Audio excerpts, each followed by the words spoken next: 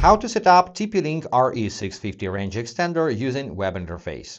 First, plug in your extender into a power outlet next to your router as close as it's possible and wait for the power indicator to start glow solid blue.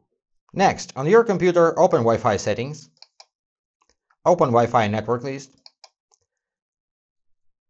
and find the network which is named TP Link Extender. Click on that, click Connect, and wait for connection. Once connected, open a web browser, and in the search bar type in tplinkrepeater.net. Then hit the Enter key on your keyboard. It takes you to the web interface. First of all, create your device administrator password. Click in the upper field, Create new password. Then click in the lower field and confirm your password. Then click Start.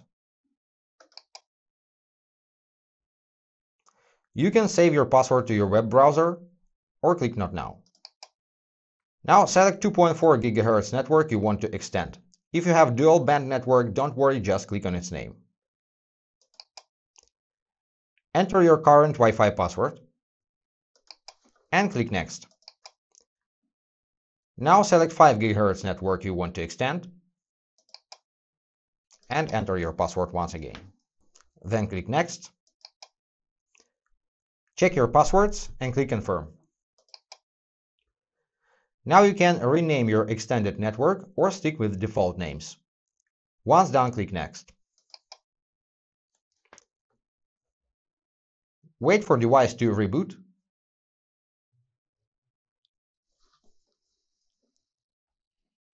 Once you see this screen, you can relocate your extender. Plug it into a power outlet in Wi-Fi dead zone. Follow the instructions on the screen and make sure the signal indicator around the WPS button is solid blue. If it's red, you need to move your extender closer to your router. Once done, you can scroll down in this window, click down, and connect your laptop to your extended network. Open Wi-Fi settings, open Wi-Fi network list, find your extended network, click on that, click Connect, and enter the same Wi-Fi password as your main router's one.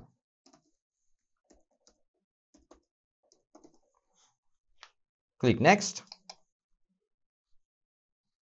And once connected, go back to the web interface, click I have connected to the extended network, and click Finish.